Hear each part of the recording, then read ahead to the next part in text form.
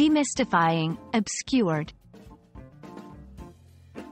Hello everyone. Today, we're diving deep into the English language to explore a fascinating word, obscured. By the end of this video, you'll have a clear understanding of its meaning, how to use it, and its different contexts. Let's jump right in. Obscured is an adjective derived from the verb obscure, which means to hide or make unclear. When something is obscured, it's either not clearly seen or not well understood. Here are a couple of examples. The mountain was obscured by clouds. The meaning of the poem is somewhat obscured by its complex language. Understanding synonyms can provide more clarity. Some common synonyms for obscured include hidden, covered, masked, veiled. For instance, the road was obscured by fog can also be expressed as the road was hidden by fog. 1. Physical visibility. Often, obscured is used to describe something not being visible due to something blocking it. 2. Her view was obscured by a tall man sitting in front of her. 3. Abstract concepts.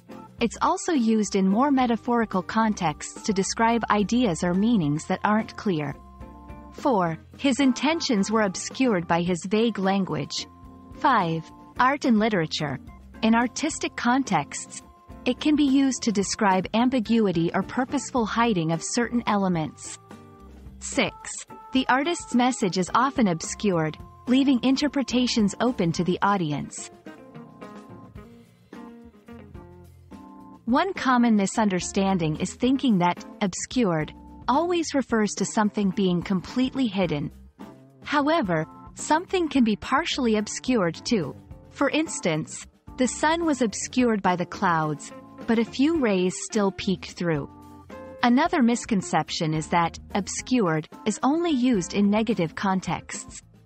While it often indicates a lack of clarity, it's not always negative. Sometimes, things are intentionally obscured for artistic or dramatic effects. And there you have it. We've unveiled the mysteries of the word obscured. Whether you're trying to describe a foggy day or a complex piece of literature, this word can come in handy. Remember, language is a tool, and the more words you know, the more expressively you can communicate.